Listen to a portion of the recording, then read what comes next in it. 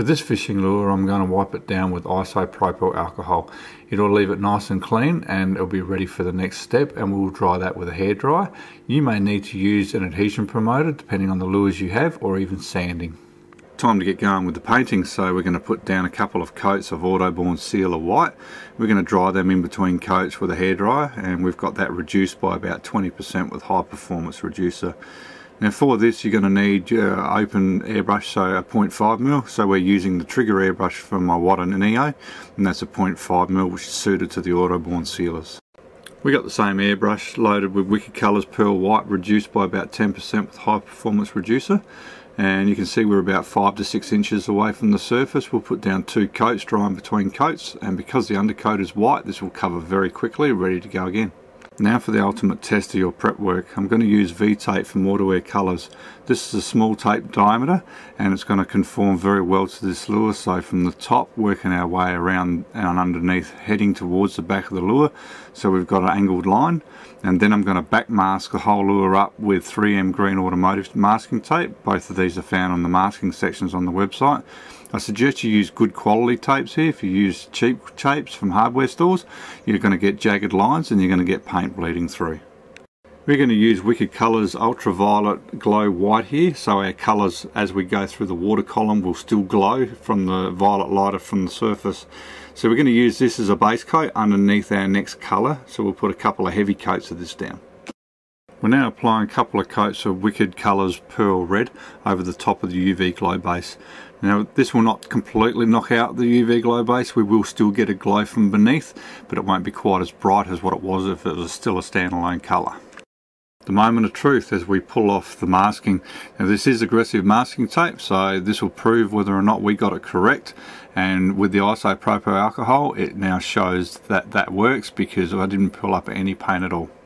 Now for the damage look, so we're putting underneath UV glow white where the underneath of the mouth would be, and that's going to glow under the water, and on top with now the TRM1 which is a 0.35, we're going to put in some Wicked Colours Fluoro Pink, and that'll glow through the water column and that'll look like a damaged fish.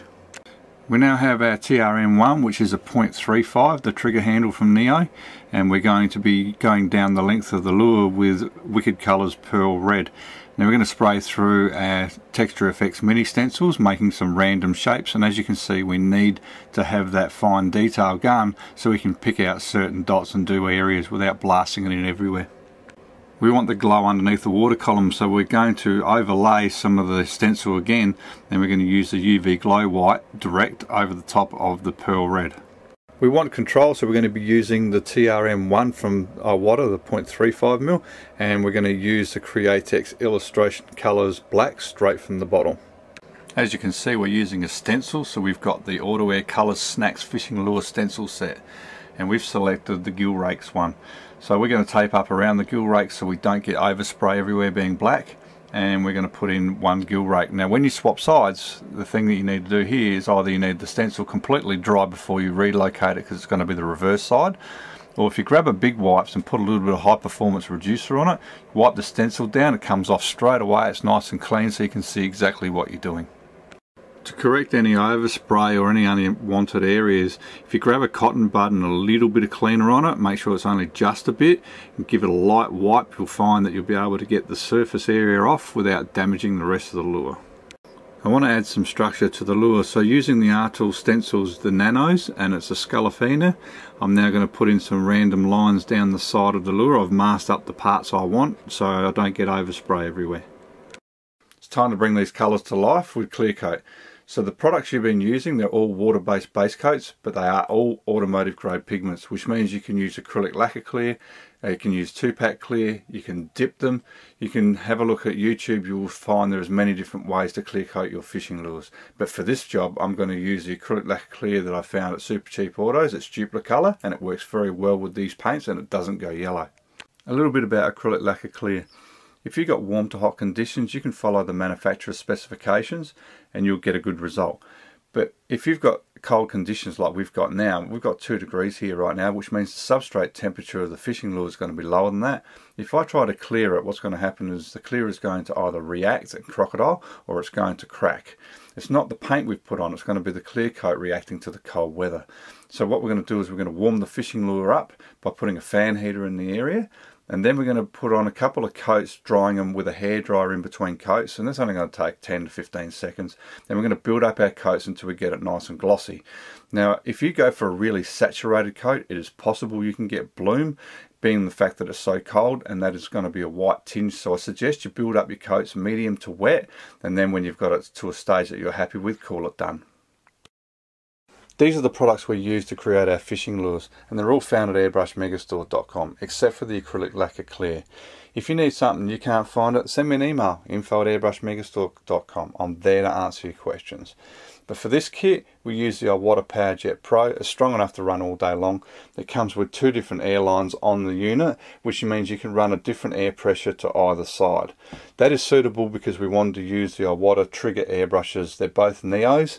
Why do we use these? Well, being a trigger, when you release the trigger, the airflow and the material stops. So if you're a beginner airbrush artist, you can get great results immediately. If you try to go straight to a trigger airbrush on top of the airbrush, you're going to find that it's going to be harder to use. It's going to take a lot longer to get the knack of it. Don't let that put you off. If that's what you want to do, go for it. But the trigger on the front of the airbrush allows you to get results very quickly. Now, as far as the needle sizes, we used a 0.5mm and a 0.35mm. So the 0.5mm you'd use for your undercoats and your flakes, and the 0.35mm you would use that for doing your more detailed work. So after this, we use the Autoborn sealers as our undercoat. We used Autowear Colors, Wicked Colors and Illustration Colors as our paint job colors. We use V-tape to tape up our designs, and we also use the Autowear Snacks Fishing Lure Stencil Set. Everyone needs to have these. It comes with a multitude of stencils in that set, different sizes. You can create your scales, your gill rakes, multiple designs. I can't see you doing fishing lures without them. And then we used a variety of Artul stencils, which gave us a great deal of different designs. So if you want to get the results that you've seen in this video, grab this gear and you'll get professional results too.